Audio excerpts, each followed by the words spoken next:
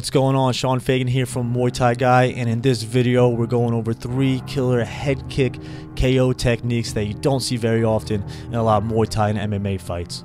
The first technique we're going over is known both as the Brazilian kick and the question mark kick. Now, it was named after Brazilian Kyokushin karate kickboxing master who also won the K1 Grand Prix, Glaube Feitosa. Now, you can see right here that this kick is nothing to fuck with.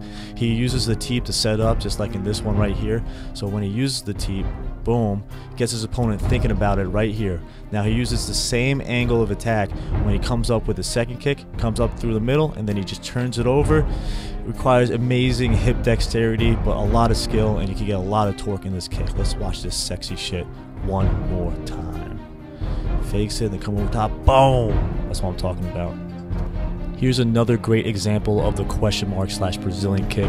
Sanchai, right here, Muay Thai master, a little ninja he is. He's able to do all these tricky kick techniques, and the question mark kick is just one of them. You can watch right here. He sets it up with body punches, body kicks, and just comes over top. Beautiful stuff. Sanchai. Now here I am with my buddy Chris Masseri working on that question mark kick. Now, I'm not as good as those two, but I like to think mine is semi-decent. So if you take a look, you'll see my leg come up right through the middle here, pretending it's a teep or a low cut kick. And then from there, I'm going to turn my hips over, and my leg's going to come up and over, and ideally kick my opponent in the head, just like that. Go watch it one more time. Boom. Not too bad, right?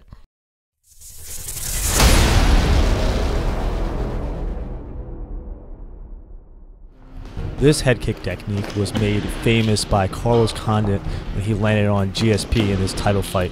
Now you can see here I dip my head down and I rotate. Now as you watch here, see where my foot is? I'm going to drive off my foot and pivot that hard and drive off the ground. This way I can generate a lot of power and momentum in that kick. This whole sequence of stills was taken from one of Jack Slack's article on SB Nation. If you haven't followed Jack Slack, you're missing out, so make sure you subscribe to his YouTube channel and find out more about his work, because it's brilliant stuff. He breaks down fights and analyzes fights, and he does a great job at it. Now, I know what you were probably thinking when I first showed you this technique is my head was way too low.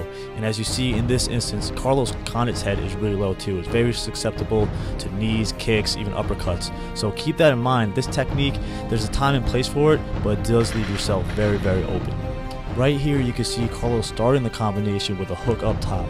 From there, he rolls underneath, and as he rolls and dips his shoulder underneath, GSP's vision is looking down. He's either worried about the takedown or a low kick or a body shot. Anyway, Carlos got him looking down. So as Carlos comes back up, he launches off the canvas, and as he does that, he comes over top with a beautifully timed head kick that catches GSP and almost finishes the fight.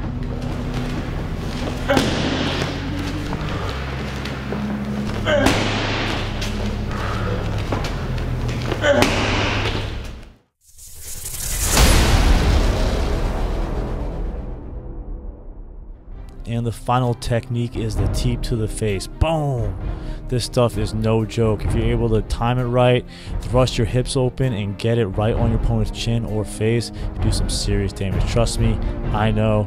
I get teeped in the face a lot too.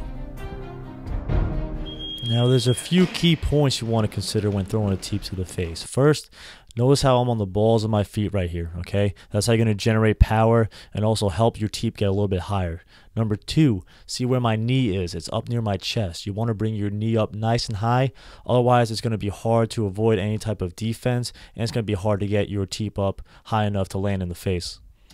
And lastly, one thing you can improve on from my form is notice how my shoulders are curled in and my back is a little bit of a hunchback. You want to open up your chest nice and wide, because that will give you more room for your hips to drive through, and it'll also have your head farther away from any types of counters too.